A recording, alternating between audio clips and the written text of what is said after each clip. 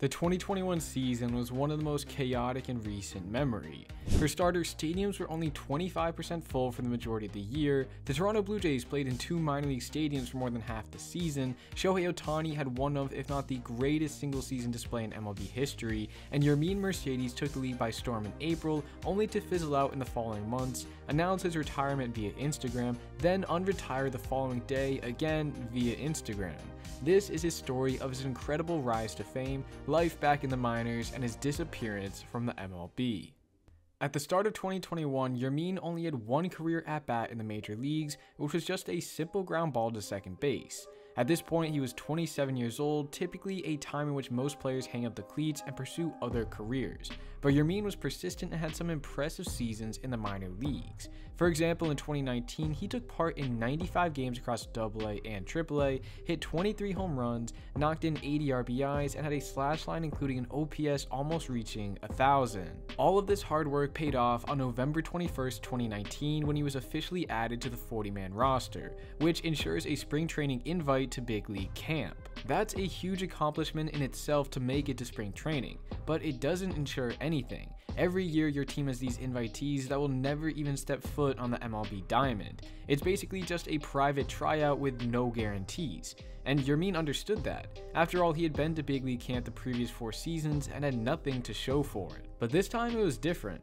In the 47 at-bats he received, he had a respectable batting average and on-base percentage. And while he didn't hit for much power with just a .340 slugging, he was very clutch, knocking in 8 runs during this time, earning him the right to the opening day roster as he beat out longtime MLB vet Jonathan Lucroy as the last catcher selected by the team. And on April 2nd, in the team's second game of the season, is where he got his first start in the major leagues, and he wasted no time in making a name for himself by going 5 for 5 with 1 double, 4 singles, and 4 RBIs in the team's emphatic 12-8 triumph over the Los Angeles Angels. This display earned him the title of being the first player in the modern era to go 5 for 5 in his first career start.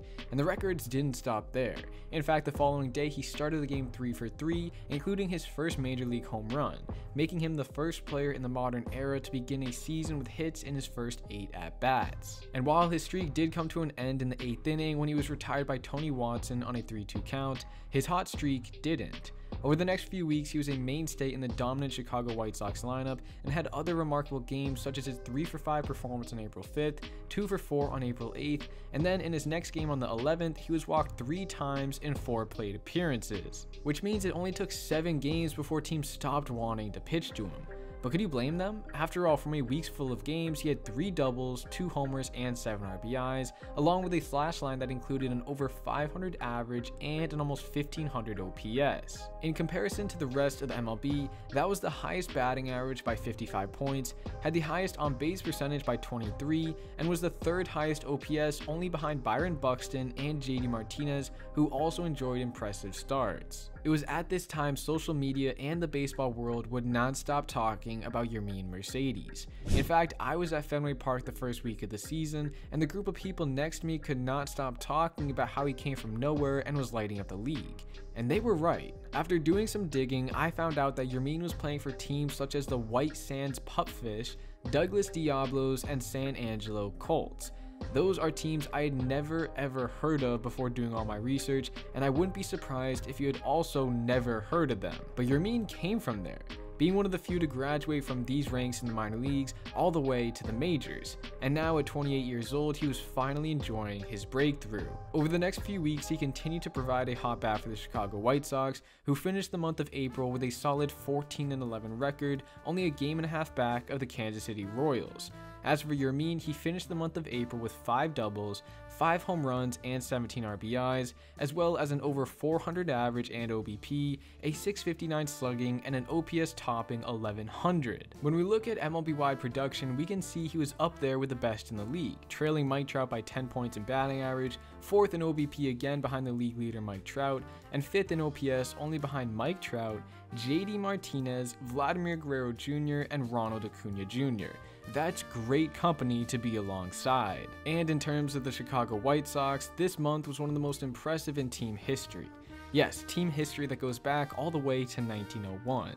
because for a man who had very little chance to make the team out of the spring, had over 2,300 plate appearances in the minors, and was the third catcher on the opening day depth chart, he managed to find himself among the best in the league in many key offensive categories throughout the first month of the season, something I'm not sure many people had on their MLB bingo cards. But unfortunately, following his 0 for 4 with 2 strikeout performance on May 1st, he began his decline.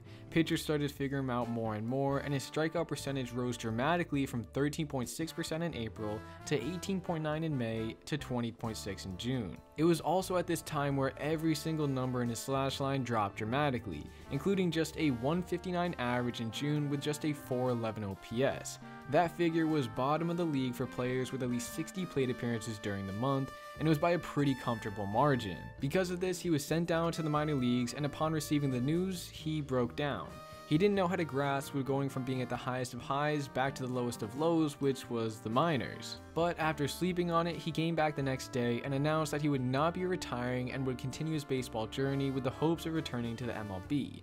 And to his credit, he did. In 2022, after getting claimed off waivers by the San Francisco Giants, he featured in 31 games for the club.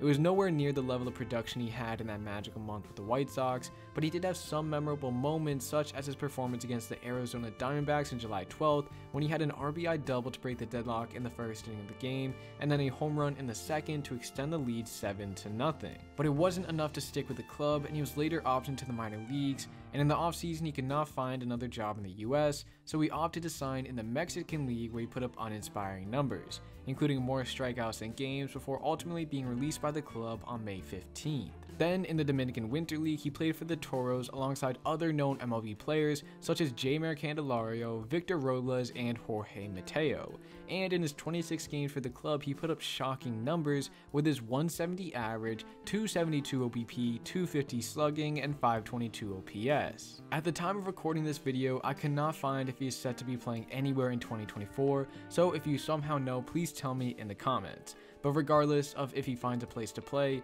it's safe to say his time in the MLB is over. And if so, then he has an impressive story to look back on. Because not only did he prove everyone wrong by making the Sox's big league roster at age 28, but he also helped them massively throughout the first month of the season en route to taking home the AL Rookie of the Month award. And us fans got to witness one of the craziest single-month performances from a man once labeled as a career minor leaguer. That wraps it up for this video, but before you go, let me know in the comments your favorite memory from Yermín's insane month. And if you enjoyed, please make sure to hit the like button, as it helps the channel out a bunch to reach more like-minded people, and make sure you're subscribed to the channel for more awesome baseball content every single week.